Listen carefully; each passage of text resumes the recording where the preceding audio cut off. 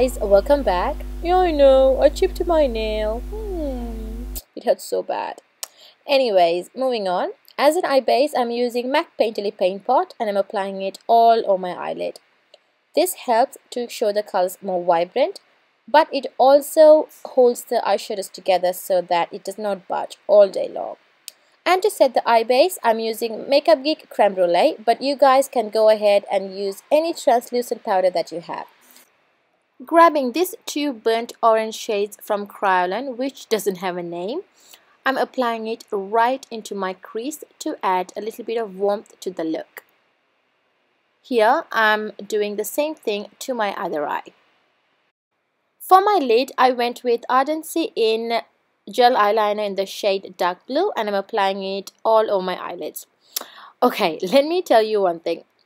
As much as I love Ardency in Gel Eyeliners, this was really hard to work. I'm telling you guys, the struggle was real. As you guys can see here, I am struggling big time to blend out this color. I think this is more appropriate just to apply in the lower waterline rather than on the lids. So please don't do dumb things like me. So here I'm just dragging this product into my crease as well.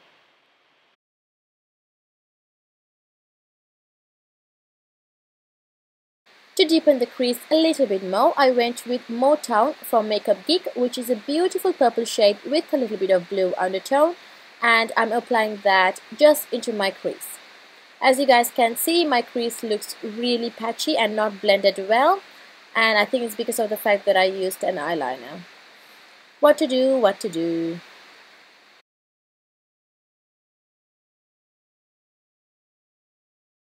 Now moving on to the star of the show, which is Center Stage from Makeup Geek. Here I'm wetting my brush with MAC Fix Plus so that it helps to pick a lot more product, and once applied it will give a nice metallic finish. So I'm focusing the shade right on my lid. It is such a beautiful royal blue which matched my outfit perfectly. And then I went in with Motown from Makeup Geek and I'm blending away all the harsh lines that were there. For eyeliner, I went with Gel Liner in the shade number 77, which is my all-time favorite, and I'm pretty sure you guys would have already guessed by now because this little fellow comes in all of my videos. So here I'm using little strokes to build up my wing so that I don't get it wrong, because I'm telling you guys, this gel liner is a big time troublemaker. If you get it wrong, it's going to be very hard to get it off. So that's why I'm using very small strokes. And today I decided not to do a dramatic wing because I wanted the colors on my eyes to pop. And to make the eyeliner a little bit more darker, I went with Chanel liquid liner on top of it. For mascara, today I went with False Lash Butterfly Waterproof Mascara from L'Oreal. I'm applying good 2 coats of them. To be honest, I really don't know what to say about this mascara because it's brand new and that day it didn't do anything to my eyelashes, to be honest. So I think I have to work on it a few times in order to see what it does. But so far I really don't like it. So to intensify my lashes more, I went with my favorite MAC Upward Lash Mascara. And again I applied about 2 coats of it as well. And then to tightline my upper waterline, I went with Ardency in Gel Liner in the shade Black. Moving on to face base, I started off by applying illuminator first instead of applying any sort of primer. Yes, I totally forgot to apply primer for this makeup look. But anyways, life goes on, right? So here I'm buffing it all out with a damp beauty blender. And for foundation today, I went with NARS Sheer Glow Foundation in the shade Tahoe, which is my favorite at the moment. Such a beautiful foundation. It has a sheer coverage, but yet it gives a very nice natural looking glow to your skin. And to hide my dark areas around my mouth, I'm applying Peach Luster from MAC and I'm buffing that all out with my wet beauty blender. And then to conceal and cover my dark circles under my eyes, I went with MAC Prolong Wear Concealer in the shade NC35. I'm applying this weird upside down triangle right under my eyes and blending it away with my beauty blender. I'm telling you, I cannot live without my beauty blender. It's such an amazing tool to do all sorts of stuff. If you guys are in look for a good tool to do makeup, buy a beauty blender. It is so useful. For contouring, I'm grabbing the middle two shades from Laura Mercier contour kit, and I am going to contour my cheekbones, my jawline and my forehead away. This contour kit is so creamy and very easy to blend. However, it does give a little bit of ashy look on me, but I am really loving the consistency of this kit. And then here you guys will see me going back and forth with my beauty blender and the brush to buff out any harsh lines that were going on my face. I feel like the beauty blender does a better job than the brush, but it's my personal preference anyways. If you guys are comfortable with your brush, go ahead and do it. But as for me, I love my beauty blender and I honestly can't live without it. Because I have already highlighted and concealed my under eyes, I don't want the rest of my face to look totally flat. So for that, I went again with MAC Prolong Wear Concealer and I'm applying a little bit on the middle of my forehead, down the bridge of my nose, under my chin, and a little bit under the contour line and around my mouth as well. And I'm blending it away with my beauty blender.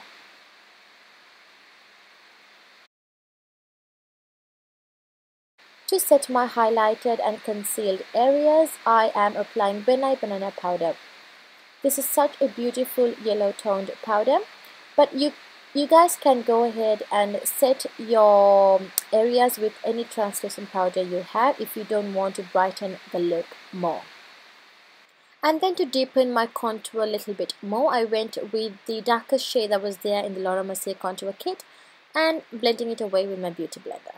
To fill in my eyebrows, I went with Anastasia Beverly Hills Dipbrow pomade in the shade Ash Brown and I'm happily filling them away. Trust me, filling in eyebrows is not a fun part to watch, so I'm just going to skip that away. To bronze up my face, I am using Hourglass Ambient Lighting Bronzer and NARS Casino Bronzer, and mixing these two together, I'm bronzing my face up. So I'm bronzing my cheekbones, my forehead and my jawline.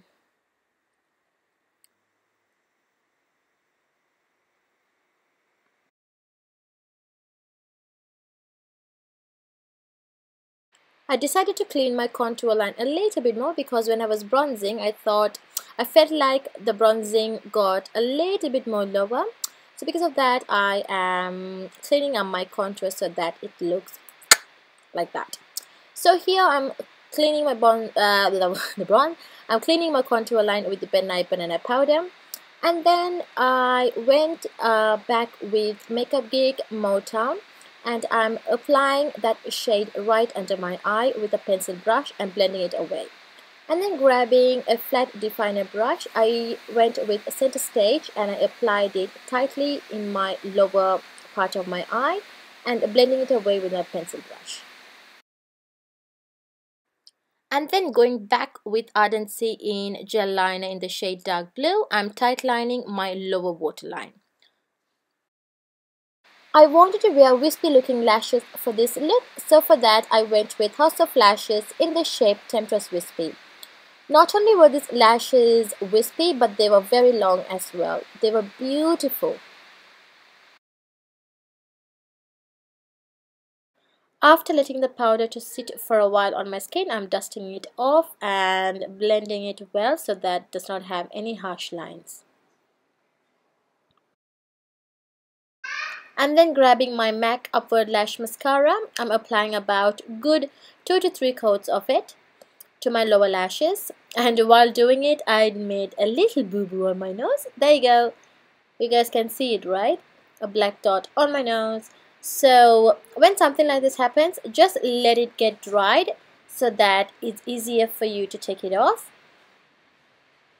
And then moving on to my eyebrows, I wanted to make it a little bit more darker, so for that I went with Anastasia Beverly Hills Brow Wiz in the shade dark brown, and I am filling in my brows to make it a little bit more darker. Grabbing a spoolie, I'm trying to take the dry flake off, but during the process I took off a little bit of foundation, so for that I went in back with my beauty blender and buffed it out a little bit. And for nose contouring, I was using the NARS Casino bronzer, and I am using my fingers to do that. And then for blush, I went with a Peach Twist from MAC, and I'm applying it onto the apples of my cheek and dragging it up a little bit onto my temples. For highlighter, I went with Giorgio Armani Fluid Sheer in the shade number 1, and here I'm applying it to the tops of my cheeks. I'm using a brush, but it is not necessary. You can use your finger. I think fingers are the best tools for liquid highlighter. It did look a little bit patchy, so for that I went over on top of it with my blush brush and blending it away so there are no harsh lines visible. And then grabbing Bobbi Brown Shimmer Brick in the shade Beige, I am putting a little bit on tops of my cheeks and a little bit on top of my eyebrows, a little bit on my chin, on my cupid's bow, and to the bridge of my nose. And then grabbing Christian Dior eyeshadow in the shade number 1, which is a beautiful silvery glittery color. I'm applying it to my brow bone and to my inner corners.